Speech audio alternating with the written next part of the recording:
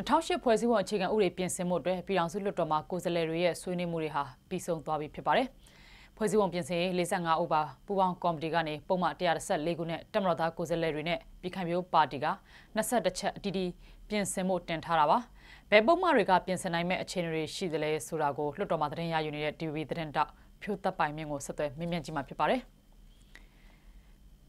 ဟုတ်ကဲ့ဖြိုးသက်ပိုင်မြင့်ရဲ့ဒီဖွဲ့စည်းပုံပြင်ဆင်မှုအတွက်ပေါ့နော်ကိုယ်စားလှယ်တွေရဲ့ဆွေးနွေးမှုတွေပြီးသွားပြီဆိုတော့ပြင်ဆင်ရေးအခြေအနေတွေကဘယ်လိုရှိလဲဘယ်ပုံမှန်တွေကိုပြင်ဆင်နိုင်မယ်လို့ထင်လဲရှင်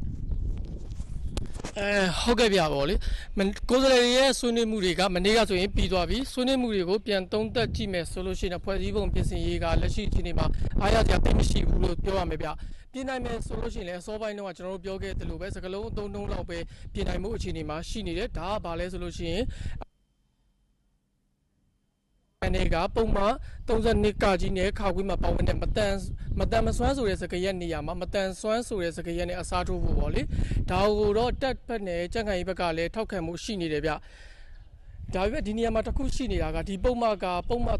436ကကြီးရဲ့ခေါင်းစဉ်အောက်မှာရှိနေတဲ့ပုံမှန်ဖြစ်နေတယ်ဒါကြောင့်မလို့ဒီပုံမှန်ကိုပြင်ဖို့ဆိုလို့ရှိရင်လွှတ်တော်ထဲမှာရှိတဲ့ကိုယ်စားလှယ်85ရာခိုင်နှုန်းကျော်ရဲ့ထောက်ခံချက်အပါအဝင်ပေါ့လ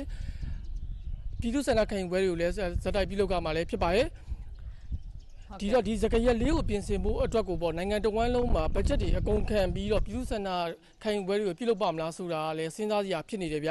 ျဒီပထမအကြိမ်လွှတ်တော်တက်တန်ဖွဲ့စည်းပုံပြင်ဆင်ရေးဆောင်ရွက်တုန်းကဆိုလို့ရှိရင်လည်းစစ်ရေးမြင်ဆိုတဲ့စကားရက်နေရာမှာကာကွယ်ရေးမြင်ဆိုတဲ့စကားရက်နဲ့ပြင်ဆင်ခဲ့တယ်ဒါပေမဲ့လည်းဒါလွှတ်တော်မှာပြည်သူ့ဆန္ဒခံယူပွဲတွေမပြုလုပ်တဲ့အတွက်ကြောင့်မလို့လွှတ်တော်မှာပတ်တန်းသာတင်ခဲ့တဲ့အခြေအနေမှာဖြစ်နေတယ်ဗျဒါကြောင့်မို့ဒီတစ်ခေါက်ဖွဲ့စည်းပုံပြင်ဆင်ရေးကလည်းဒီစကားရက်အသုံးလုံးပြင်ဆင်မှုကလွှတ်တော်မှာမှတ်တမ်းတင်လောက်တဲ့အခြေအနေမှာပဲဖြစ်နိုင်မယ်ဆိုပြီးတော့သုံးသပ်မှုတွေလည်းရှိနေကြရဲ့ဗျ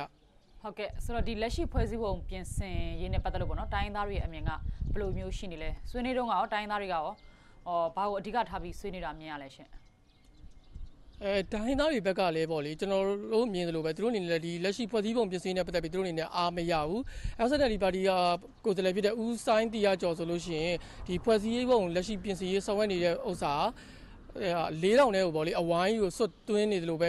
အတင်းစွတ်ဆောင်ရွက်နေတဲ့ပုံစံမျိုးဖြစ်နေရလို့သူတို့အနေနဲ့ပြောရပြသူတို့ကဖြစ်စေချင်တာပေါ့ဒီဖွဲ့စည်းပုံပြင်ဆင်ရေးမှာဆောင်ရွက်ခင်မှာ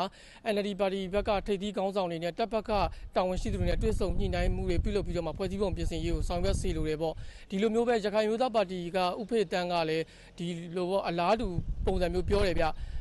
ျဖွဲ့စည်းပုံပြင်ဆင်ရေးမဆောင်ရွက်ခင်မှာပေါ့လေ NLD ပါတီရဲ့ခေါင်းဆောင်ဖြစ်တဲ့နိုင်ငံတော်ရဲ့တိုင်ပင်ခံပုဂ္ဂိုလ်ဒေါ်အောင်ဆန်းစုကြည်နဲ့တပ်မတော်ကာကွယ်ဦးစီးချုပ်ဗိုလ်ချုပ်မှူးကြီးမင်းအောင်လှိုင်တို့နှစ်ဦးတွေ့ဆုံညှိနှိုင်းပြီးမှသာဒီဖွဲ့စည်းပုံပြင်ဆင်ရေးကိုဆောင်ရွက်မယ်ဆိုလို့ရှိရင်ဒီဖွဲ့စည်းပုံပြင်ဆင်ရေးကပုံမူပြီးတော့အဆင်ပြေချောမွေ့လာဖို့ရှိရဆိုပြီးတော့သူတို့အနေနဲ့သုံးသပ်ထားကြရဗျလက်ရှိအခြေအနေရတော့ NLD နဲ့တပ်မတော်သားကိုယ်စားလှယ်တွေရဲ့ဆွေးနွေးမှုတွေကတင်းမာနေတဲ့အခြေအနေမှာရှိနေရကြောင်းအရန်ကြီးအောင်မြင်မဲ့အနေအထားမှာမရှိဘူးဆိုပြီးတော့သူတို့ကတော့သုံးသပ်ထားကြရဗျဟုတ်ကဲ့သူတို့အနေနဲ့လွတ်တော်ထဲမှာဆွေးနွေးတုန်းကဆိုလို့ရှိရင်လည်းဒီဖွဲ့စည်းပုံပြင်ဆင်ရေးကိုသူတို့ကပြင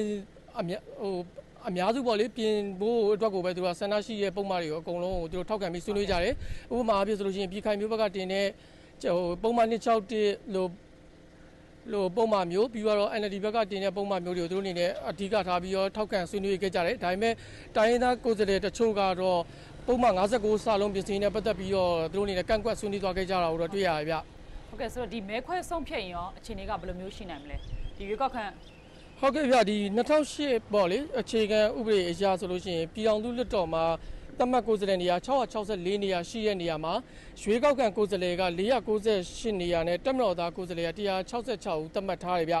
ဒါပေမဲ့လည်းရွေးကောက်ခံအမတ်ကတမတ်ဦးရေအပြည့်မရှိဘဲနဲ့12ဦးရောက်နေပြီးတော့လက်ရှိမှာတော့486ဦးသာရှိနေတယ်တပ်မတော်သားအမတ်ဦးရေကတော့အရင်ငကိုပုံစံအတိုင်းပဲ166ဦးသာရှိရဗျ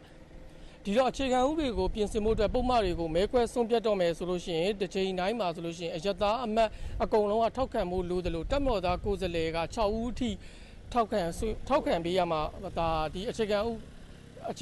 ပဒေပြင်ဆင်ရေးအောင်မြင်နိုင်မဲ့အနေအထားမျိုးမှာရှိနေတယ်ဗျဟုတ်ကဲ့ကျေးဇူးပါကိုဖြတ်သက်ပိုင်မြင်